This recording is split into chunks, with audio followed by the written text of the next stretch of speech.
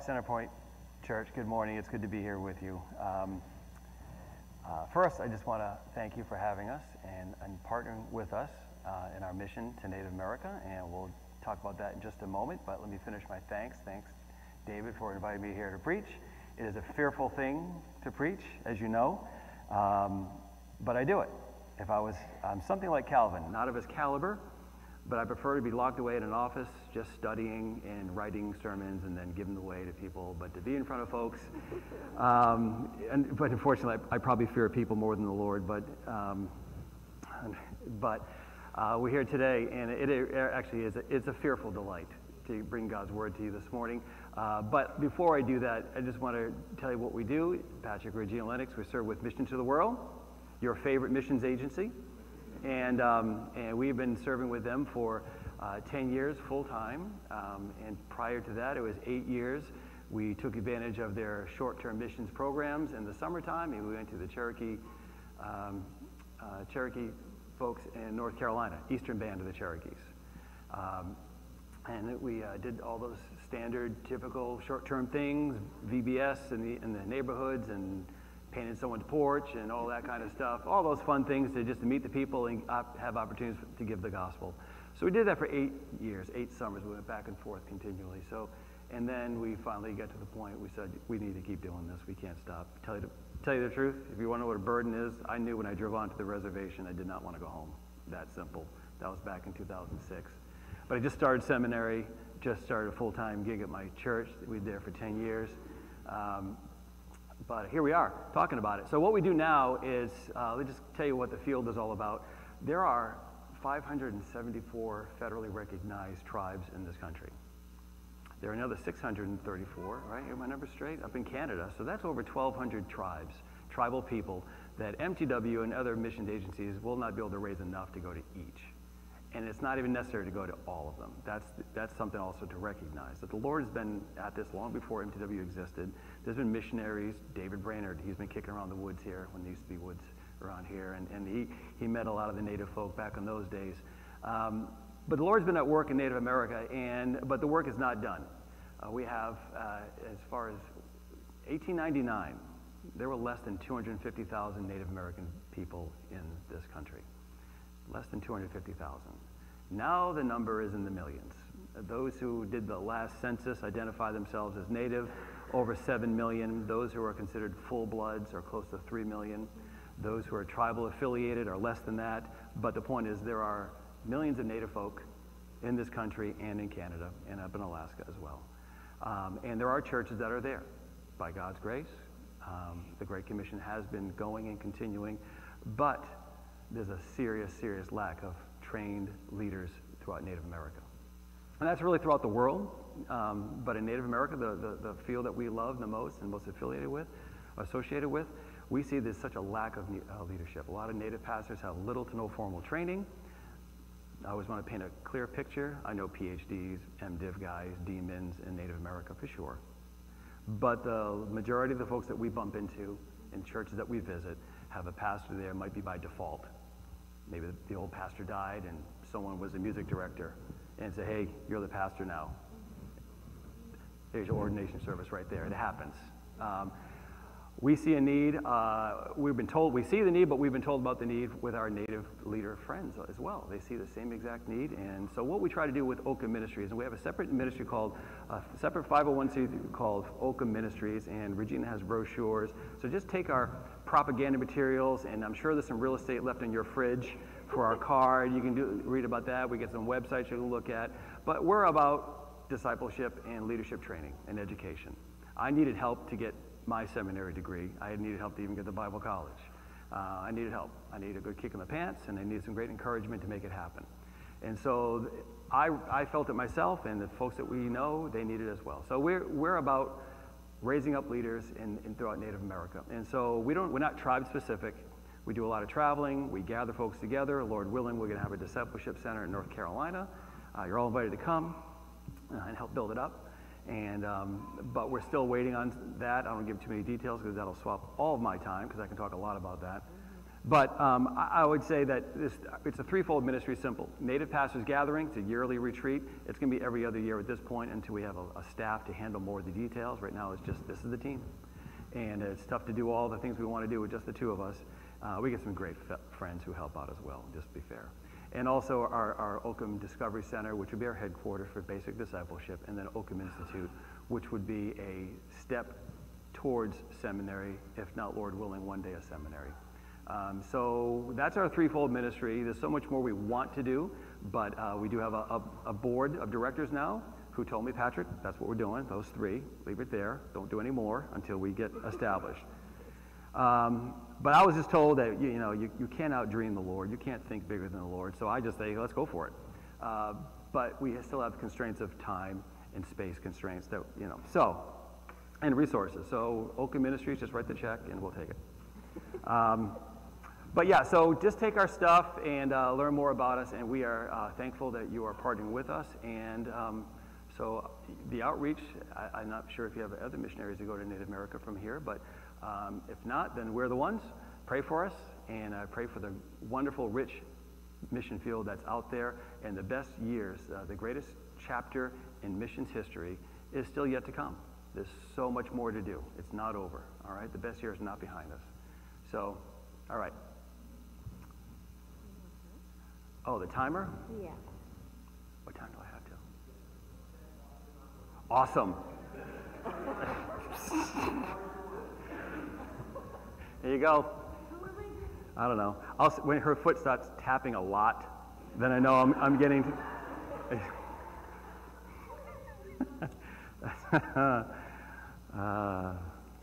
Yes, that's how we do it. This is one more thing that's going to fall off. Let me get rid of that.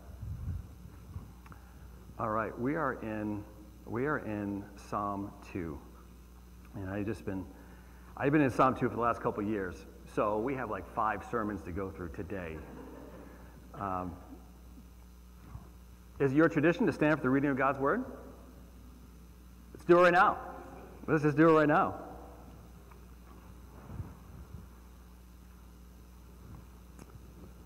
From the Word of God. Why do the nations rage and the peoples plot in vain? The kings of the earth set themselves and the rulers take counsel together against the Lord and against his anointed, saying, let us burst their bonds apart and cast away their cords from us. He who sits in the heavens laughs. The Lord holds them in derision. Then he will speak to them in his wrath and terrify them in his fury, saying, as for me, I have set my king on Zion, my holy hill. I will tell the decree. The Lord said to me, you are my son. Today I have begotten you. Ask of me, and I will make the nations your heritage and the ends of the earth your possession.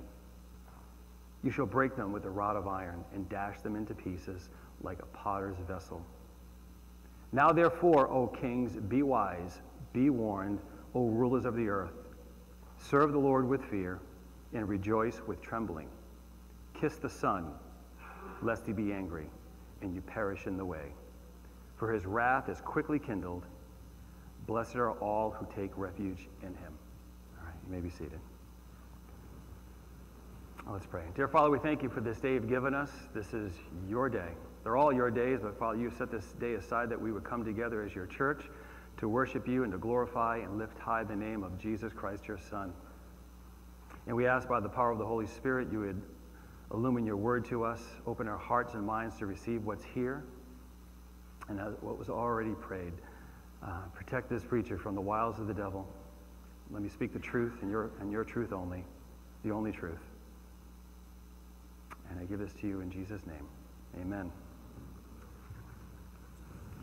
Yes, I've been looking at this psalm more and more these last few years. If we are living in tumultuous times, by the way, get your seatbelt on. Granted, we live in a fallen world, and there are millions upon millions of people who have only known tumult and uncertainty throughout history up to this very day. Relatively speaking, many of us here have enjoyed a certain amount of comfort and security compared to others throughout world history. Yes, but globally speaking, we have some real change happening, and it's affecting everybody. It would be easy to say that the world has always had problems. No need to be alarmist, of course. True enough, but unlike other times in world history, we live in a much smaller, interconnected world where communication travels at light speed, which is often a good thing, but also where lies and fact-checked propaganda make the headlines of mainstream and social media outlets and government websites, and where truth is suppressed, as we've seen recently come out with our Congress. And the outspoken truth seekers are glibly deemed conspiracy theorists. We've endured a pandemic with mysterious, quote unquote, mysterious origins. We have been enduring relentless and oppressive government responses, which are proving to be more and more dangerous than the virus itself. And yes, the studies are conclusive, the reports are coming in. The world excess death statistics are up in the last 3 years, which are not attributed to COVID. Excess deaths, as they are labeled, according to experts, of those deaths would exceed the predictable deaths in the world every year. I won't give my theories, but it may leak. But I don't remember so many young, healthy people collapsing and dying on TV and during sports games, whether they're athletes and news anchor people, musicians, etc. Right now in world history, we're living in a perfect storm of factors that are sure to spark a global reset of some kind, for better or for worse. Change is coming, and in fact, it is happening now. Aside from our financial woes, we're witnessing perversions of every kind, which are gaining mainstream acceptance more and more. Parents are openly and gleefully bringing their children to drag shows. The mainline, now liberal churches have fully embraced the trans community and have invited so-called drag queens to parade themselves in the church. Have you seen that yet? There are really people in this world who are truly confused about what gender they are, believing not only more than 2, but upwards of 50 or more, and even that number is probably outdated by now. Life is cheap by millions. By the millions, children are killed in the womb. People are bought, sold, abused, recorded, and killed in human trafficking in the underworld. I say underworld, but it reaches the highest levels of society. Lawlessness is tolerated and even promoted in the U.S. cities. Technological advancements are exceeding our capability to keep up with the changes. Too much data to process with no reflection and wisdom, just quote-unquote facts but no truth. We are held captive by digital distractions of every imaginable kind. Elon Musk, you must have heard him by now, and others are telling us the day is coming when humans will no longer be needed to work, that bots, drones, computers, and yes, AI will do everything that humans need to do. There's a lab in Germany of just last year that boasts of artificial wombs, yes, baby factories. People are sharply divided and fragmented, maybe in your own neighborhood or workplace. The nuclear family, as prescribed by the scriptures and as well as recognized in natural revelation, is assaulted from every angle. Children have 2 daddies. Mommies may choose to be identified as him or her, and they're now called birthing parents. And even the word parent is being discouraged, if not outlawed, in certain circles. Social engineers want you to stop eating food that comes from the land. The cult of veganism and globalists want you to stop eating meat. Great efforts are right now being made to shut down family farms and meat producers. We just met a couple last week who are feeling it. Remember, Paul warned us about the doctrine of demons, is what he says. The doctrine of demons in 1 Timothy 4:4. Those who forbid marriage or in the eating of food that God created to be received with thanksgiving. Social engineers and environmentalists tell us that climate change will kill us all. FYI, little biographical sketch here. I can tell you, as a former godless environmentalist myself, saving the planet and saving the world's population are not the same things. They start with the premise that there are too many people on the planet, about 7.5 billion too many. Never forget, it was just a few years ago when it was called global warming, then there was a prediction of the ice age in the 1970s, too cold, too hot, can't decide. Just call it change, but half the people you know now believe that the sky is falling and we're about to die. The whole world is going to collapse, as if that were a bad idea in the minds of some of these globalists. The idea of a cashless society is here and making headway. Transactions will be monitored and ultimately reflected in your social credit score. Just saw a headline just yesterday how IRS has been called out for using AI to peek into people's bank accounts. It's happening now. Oh, what a doomsday sayer I am. All this and then some is the rotten fruit of the so-called worldview called postmodernism, which tells us there is no such thing as truth. There is no grand narrative, as we see clearly in the scripture. There is no God, therefore we're not made in his image. Postmodernism is actually an anti-worldview, just another of the devil's tools to corrode any notion of truth, meaning, and especially the idea of a sovereign God who rules the universe, thus creating the perfect environment to all these things to take place, right here, right now. Now, I can go on, but my point in mentioning all this is to show we are ever closer to George Orwell's 1984 or any dystopian movie and book that you've ever read. It's a big mashup of them all. We're living in it right now. Maybe the aesthetics don't match from the movies, so it doesn't look like it. It doesn't seem like it. But the core issue is the same. The goal is the same, to dehumanize and control the masses. Our problem is we don't believe it. We think it's a theoretical possibility in the distant future. But technology has caught up with the godless rulers who have the insatiable desire to reduce the masses and control the rest.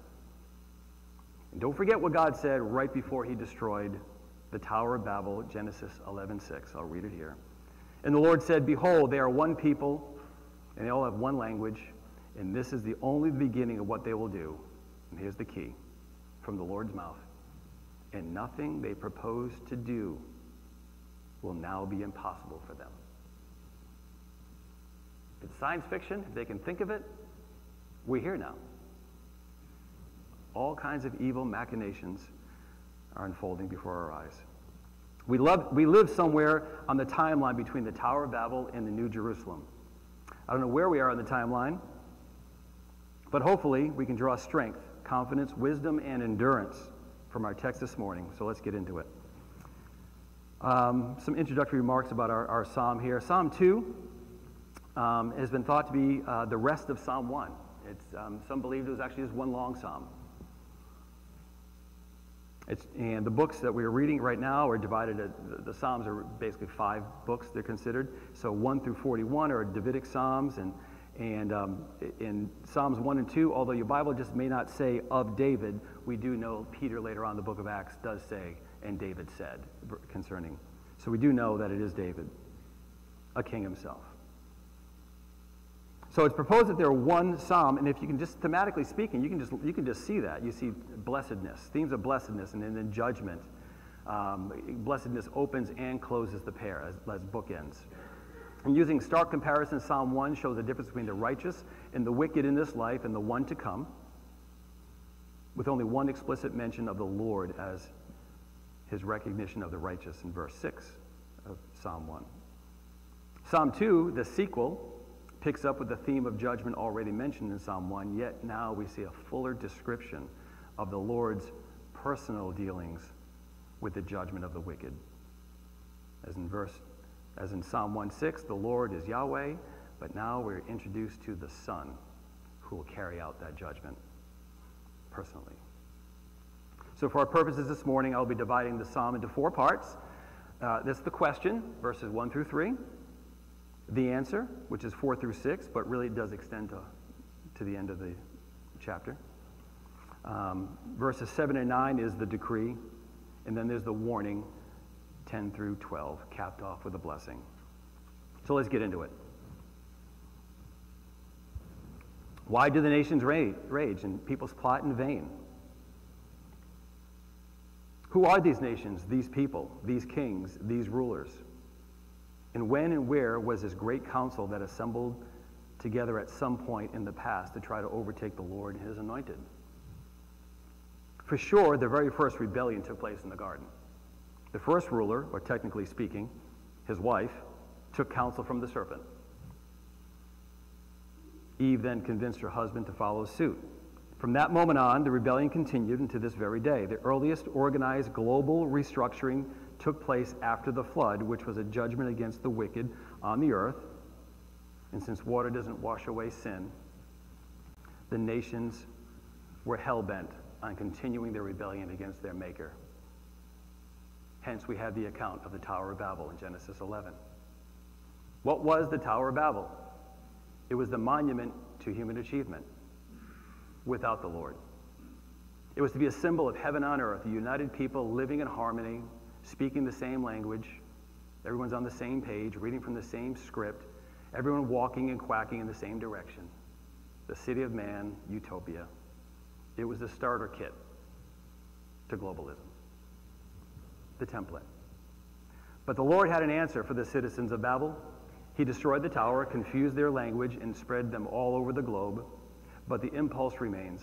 World history is replete with kings, conquerors, regimes who attempt to organize societies without the Lord. The Bible gives us plenty of examples of rulers who have had no regard for Yahweh. Remember Pharaoh, who knew not Joseph. Remember the hall of shame of all the ungodly kings of Israel. Remember the Herods, Herod the Great, who tried to assassinate young Jesus, or Herod Antipas, who mocked Jesus, or Herod Agrippa I and II, and then the Caesars.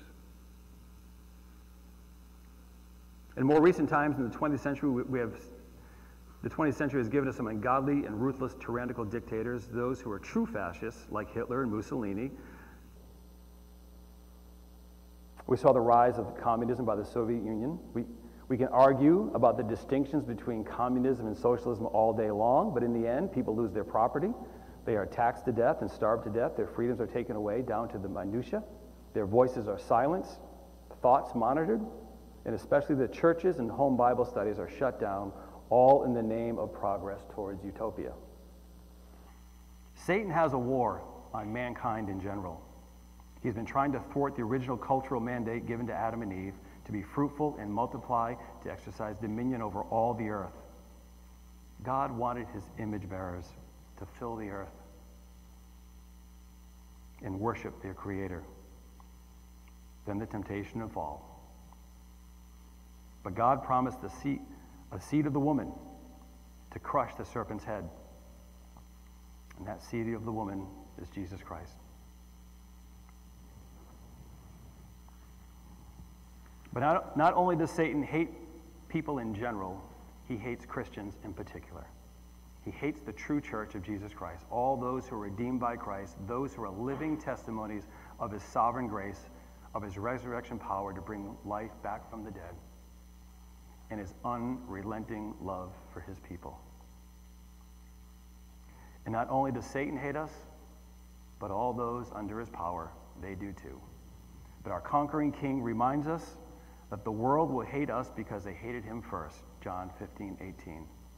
That is why the kings, dictators, fascists, Muslim kingdoms, socialist, communist, utopian regimes throughout world history try to get rid of the church.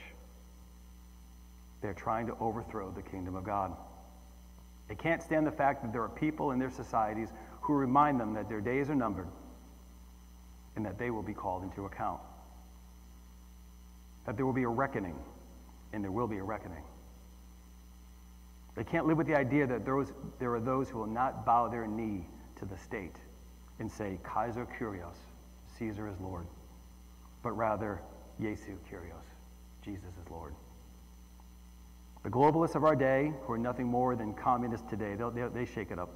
They change their format. The globalists of our day, WEF, perhaps you've heard of such people, want full control, yes, control over every inch of your life, including your mind, should you be so blessed to live in their utopian society. And I need not rehearse all that I said earlier in the beginning here, but you know that they must rid the world of the Church of Jesus Christ. To them, we are just a bunch of backward, superstitious, polluting parasites, taking up too much space in this ever-shrinking world. Did you know the 20th century, just passed, was the bloodiest century regarding Christian martyrdom in all parts of the world? It's not coincidental that communism killed over 100 million people in the 20th century. There is a reason Stalin and all the leaders of the Eastern Bloc, Kim Jong-il and Un and the Castro, shut down churches to persecute Christians. And we have conflicts today, by the way. So keep praying for Ukraine, but know that their president is no friend of the church. Neither is ours. But how is that waging war against the Lord and his anointing? Everything I just said, what's it going to do with the Lord? Remember the words of Jesus when he told Saul on the road to Damascus, Saul, Saul, why are you persecuting me? Those who persecute the church persecute Jesus. He takes it personally. But why do they bother?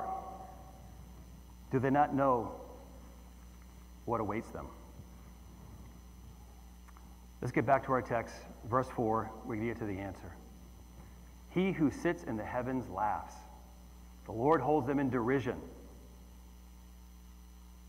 Notice this peculiar element of laughter. Nowhere in Scripture do we read of the Lord Jesus laughing in any context. Only here we see it in the Psalms.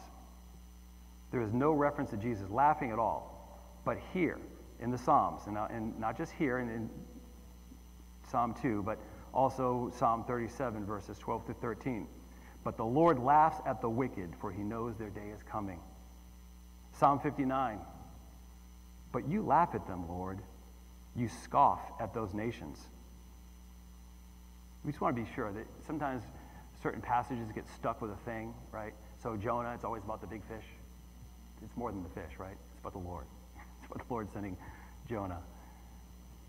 This is more than just the Lord laughing. But since we're on the topic, let's explore it.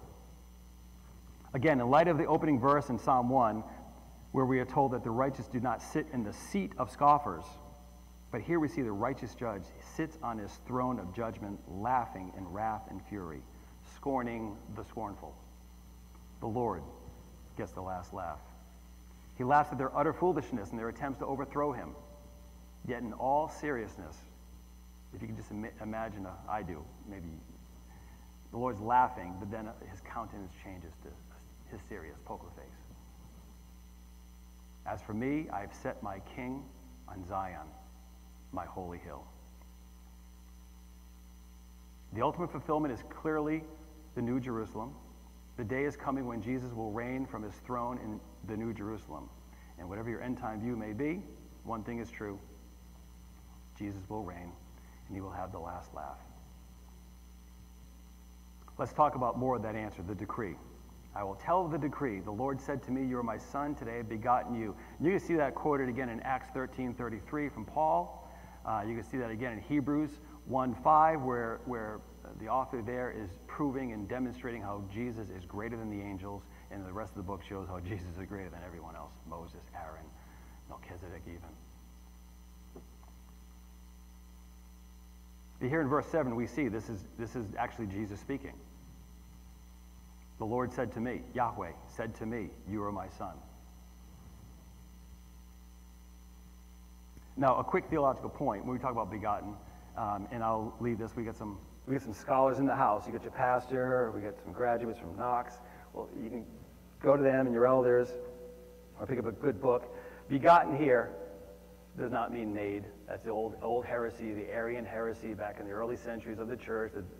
This old Bishop Arian said there was a time when Jesus was not. And the church fought through that and demonstrated with Scripture that there's something that's eternally begotten. I can't crack that for you. I don't have a schematic on how that works. It just is. Behold the mystery, people. Behold the mystery. Eternally begotten. Now, who did this? Someone, when I was looking over there, someone came and mixed up my papers. That's what happened. I wasn't even looking, it just happened. I felt a presence, but I didn't want to call it out. But the portrait here is not lowly Jesus, meek and mild. Not that he's not, but that's not the portrait in this psalm.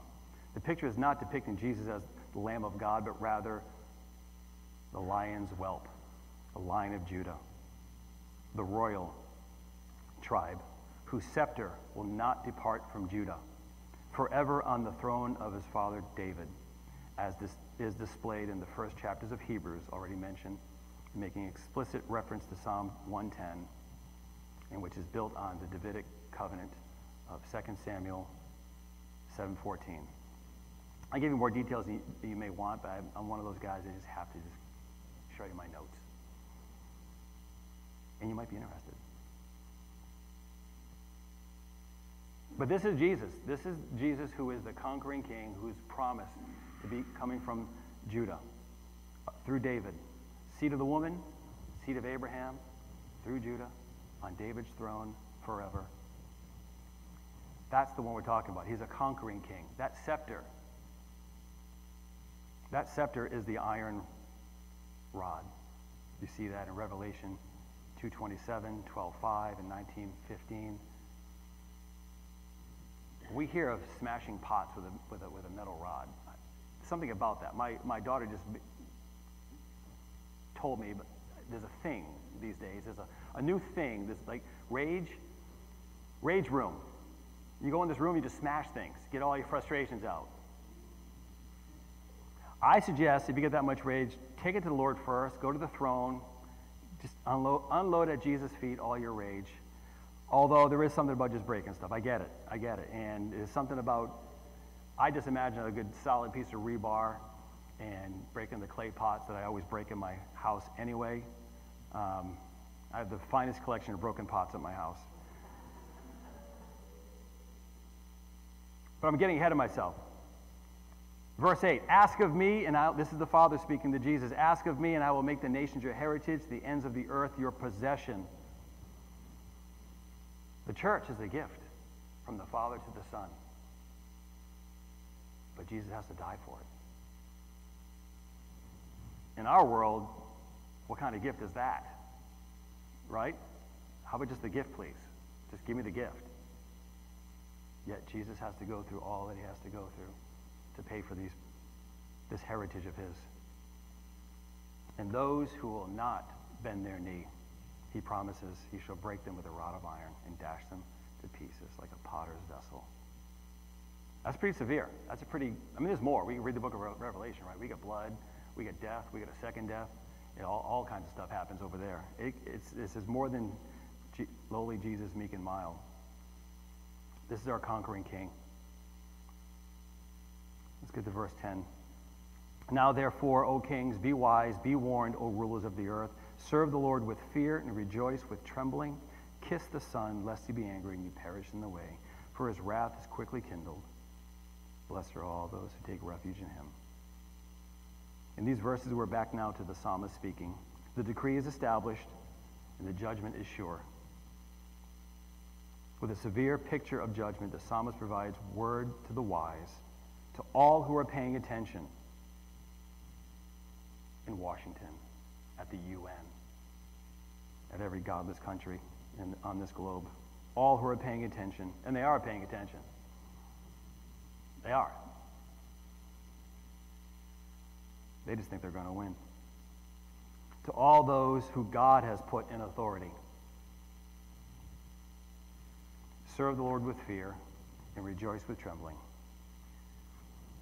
Today's a day of salvation for them if they want it, if their heart is so inclined, if somehow they're humble enough and contrite enough to bend their knees to the Lord Jesus Christ, there is salvation for them, whoever they are.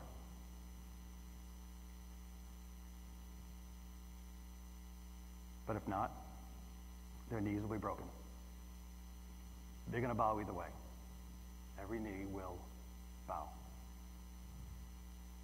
And for those of us here, I didn't love the Lord for 20 years of my life. Maybe you too. You had a stubborn heart. You were part of this. Maybe you weren't a world ruler. Probably not. But you had a heart that was hardened against the Lord. And by his grace, our conquering king conquered you. But he restored you. We just learned this last week about a Japanese. On Instagram, if you follow me, if I let you follow me, you have to ask permission. And I follow a lot of pottery I'm all about pottery. And Japanese, they just do it. Japanese pottery, Korean pottery, they just do it great over there. I always tell folks, Japanese, they perfect everything. Is that stereotypical? Whatever. They perfect everything. You give them something, and they just take it, and they go back, and they come back with you and say, "Is this what you meant? this is how you wanted to do it, right?" It's like, "Yeah, you did it." I just feel that way about the Japanese, but they really do pottery right. And there's a thing that they have, is a tradition they have, some pottery tradition where they just take a piece of pottery and they break it, and they put it back together with gold. I don't know what you call it. There's a Japanese name for it. If I even knew it, I'd blow it for you. But somehow that is, and to me, that's awesome. But I just can't help but think then that could be just a book just came out from P&R. Remade. That's the good English word that I can say. Remade from P&R Publishers. I haven't read the book, but I know the publisher, and they're great people, and they're great books. Buy the book. I haven't even read it. That's my review. It's got a great cover. That's my review. And it resembles the pottery that's been broken and put back together and held and bonded together with gold, right? It is a picture, right? That is a picture. That the Lord smashed me. I was just smashing myself anyway. He just did it for me, did a better job and put me back together, and now all of us are being daily, momentarily, being conformed to the image of Jesus, being remade. So kiss the Son. What a beautiful picture. Lest he be angry and you perish in the way, for his wrath is quickly kindled. The Lord gets angry pretty quick when it comes to sin. That's what it says right here. His wrath is quickly kindled. He shows patience towards us. There's no doubt about it. But the moment sin entered the world, his wrath is quickly kindled. We serve a terrible God. The old way of using the word terrible, full of terror. He's not bad at it. He's great at it. But he's a God of terror. When you're on the losing side, the rebelling losing side, the appropriate response would to be terrified. We ought to be terrified if we're going to stand on our own with no mediator between us and the Lord. Don't try it. Today's the day of salvation. Well, what I want to do right now, because what's the application? What's it going to do with us? Okay, the world's horrible. The world hates us. Satan hates us. Jesus wins. What now? Because we live on the timeline between Babel and New Jerusalem. What now? Well, let's take our cues from the apostles themselves. I'm going to go to the book of Acts in chapter 4.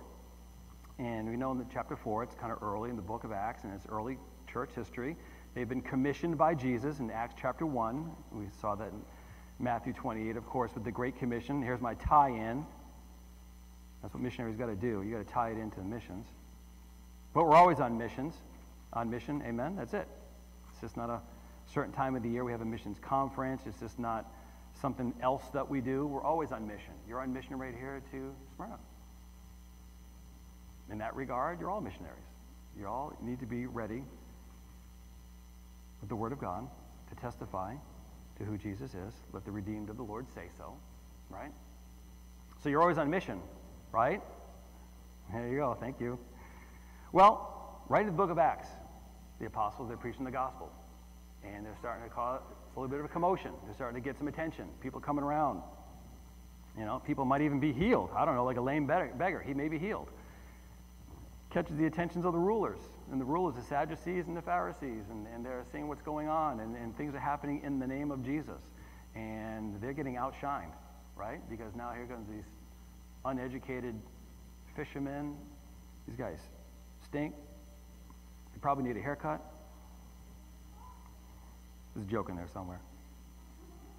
But what happens is they go before the Sanhedrin, and they go before the council. Hear that word before? They go before the council, and they're being questioned of why they're doing this and whose name they're doing and all the rest. And they even observe in verse 13. You don't have to go there, but Acts 4:13 says, "Now when they saw the boldness of Peter and John and perceived that they were uneducated common men, they were astonished." Because what do they have? They had a simple message. It's called the gospel. And they're proclaiming Jesus, King of the Jews, King of Kings, rose from the grave, King of the grave, right? He rose from the dead. And this is not the narrative that they want to be released. This is not what they want to get out. Ultimately, they were not arrested. They were arrested, but they were not in prison. They were held, questioned, and then they were let go. And what happens in 424? When they heard it, they lifted their voices together to God and said, here's a prayer. Sovereign Lord, you have made the heaven and the earth and the sea and everything in them.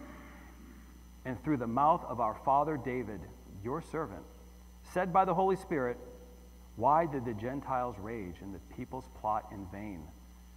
The kings of the earth set themselves, and the rulers were gathered together against the Lord and against his anointed. For truly in this city they were gathered together against your holy servant Jesus, whom you anointed, both Herod and Pontius Pilate, along with the Gentiles and the peoples of Israel, to do whatever your hand and your plan had predestined to take place. Wow. And now, Lord, look upon the threats and grant to your servants to continue to speak your word with all boldness. There's that word again, boldness. While you stretch out your hand to heal, and signs and wonders are performed through the name of your holy servant Jesus. And when they had prayed, and the place which they were gathered together was shaken, and they were filled with the Holy Spirit and continued to speak the word of God with boldness. I hope, as we read this, I hope as we look at Psalm 2 again, maybe tonight when you go home, and just be reminded, just stand bold. The world is against you. It's just not that we're swimming upstream. It is like number 5 rapids. Is that the big number on rapids? Like number 5 rapids coming at us continually, and we're trying to get upstream. The world is coming at us continually, all day long. The world is continually, laws are being made. We just had a law recently passed in this country, which is an anti-Semitism law. And in that law, there's issues concerning restraints or punishments for preaching the Word of God, actually, if you read the fine print. I can go on about how the world is, right? I can go how bad the world is. We did that part already. But here I just want you to show you that the bullseye fulfillment is right here. Psalm 2 fulfillment has happened right here in their midst. And interesting how the Jews were numbered among the Gentiles, because in the verse 24, it says, the translation here is, why did the Gentiles rage? Which is another word for ethnos. I got my Greek there. Someone give great man. The ethnos. By the way, you're all ethnic. Did you know that? Everyone's ethnic. It's not another people group. The nations. But it says, why did the Gentiles rage? But numbered among the Gentiles, the nations, it says right here in our list that those in Israel were numbered among them as well. That's a long, fascinating study. But folks, I just want you to be encouraged to know that though the world hates you, though the world is set up against you continually, we serve a conquering king. And he is winning. He's taking ground continually. He's taking ground continually. And every time a soul comes into the kingdom, every time someone's life was smashed by the Lord in the best possible way that they could be remade in the image of Christ, the kingdom advances. And as we await to see our blessed hope, Jesus face to face, as he sits on the throne now, and by the way, he's probably not sitting, literally. We saw it, he stood for Stephen, the martyrs, right? Jesus is busy right now, so I don't think he's actually sitting on the throne. But we can argue about that if you want. But I think he's standing at the ready, eager to return, but the day is fixed. He will return. But until then, he dwells among his people. We are the temple, the living stones. Not just in the New Jerusalem someday, not just in the old one where he first landed, but he now resides with his people. He sits enthroned. And let me just end with these words. Let the scripture finish this one out before I keep babbling. Revelation 21, 1 through 8, and I'm going to jump down the passage. Then I saw a new heaven and a new earth, for the first heaven and the first earth had passed away, and the sea was no more. And I saw the holy city, New Jerusalem, coming down out of heaven from God, prepared as a bride adorned for her husband.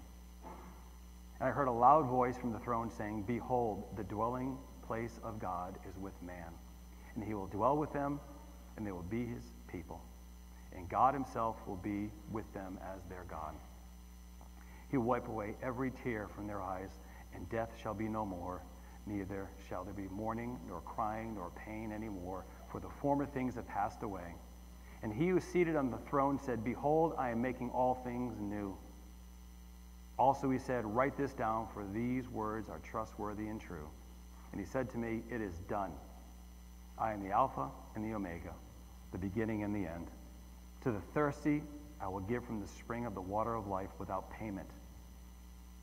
The one who conquers will have this heritage, and I will be his God, and he will be my son. But for the cowardly, the faithless, the detestable, as for murderers, the sexually immoral, sorcerers, idolaters, and all the liars, their portion will be in the lake that burns with fire and sulfur, which is the second death. And jumping down to the passage, in closing, and I saw no temple in the city, for its temple is the Lord God, the Almighty, and the Lamb. And the city has no need of sun or moon to shine in it, for the glory of God gives it light, and its lamp is the Lamb.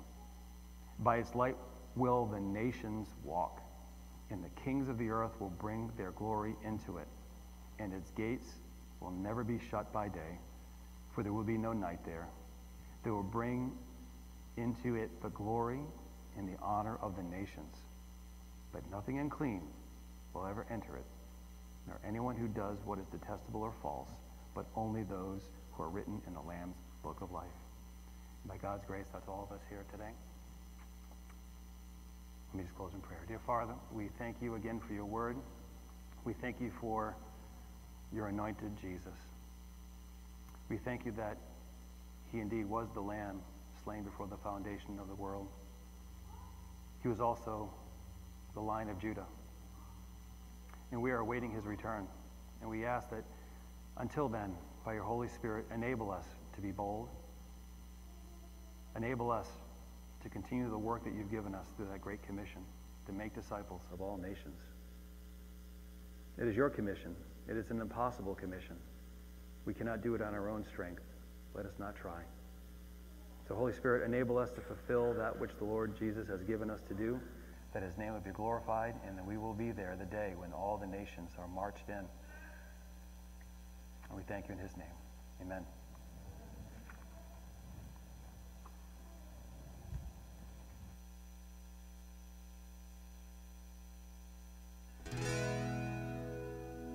Praise God, from whom all blessings flow. Praise him, all creatures here below.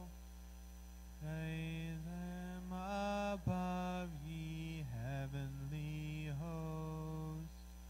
Praise Father, Son, and Holy Ghost. Let earth and heavenly saints proclaim the power and might of his great name. Let us exalt on bended knee. Praise God, the Holy Trinity.